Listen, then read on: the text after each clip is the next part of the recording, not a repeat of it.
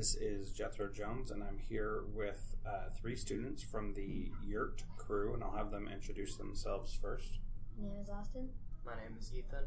My name is Rosalind.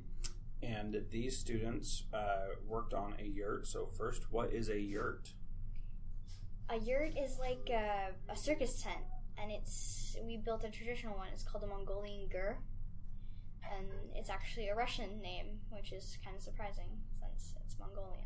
But yeah, it's very simple to take apart, put together, and it's just like a circus tent. Okay. And so what made you want to be part of this project?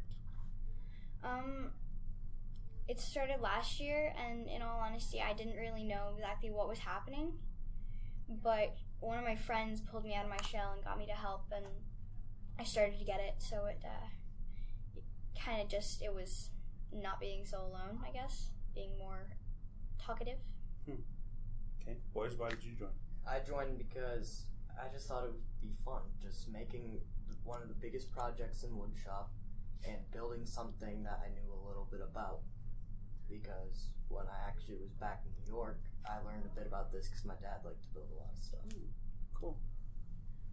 I joined because I thought it'd be interesting, and I like doing stuff with wood, and I like to learn stuff while I'm doing stuff as well. And I learned how to tie the knots and what the walls and the roof poles and the roof wheels are called. Cool. What are some other things that you've learned? I've learned how to burn paracords so that we can tie them and get all the walls together. And he learned how to do it without injury, which is helpful. I have a scar on my arm from last year.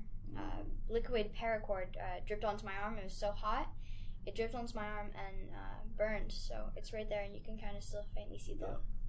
Yep. And so safety is really important, right? And I know Mr. McGee stresses safety every single day that you guys do something in woodshop. So that's good that you figured out how to do that without getting hurt. What were some of the setbacks or challenges that you guys had?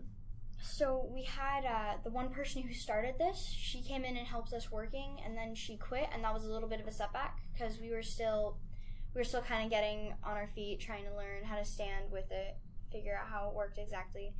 But a little after she left, we figured it out, and that was a setback, but we overcame it. It was great. Okay. All right. Anything else that you guys want to say before we finish up? No. Okay. Well, thanks again for doing great things for our school and being able to put your mind to something and accomplish something that is a neat objective. So thank you. Mm-hmm.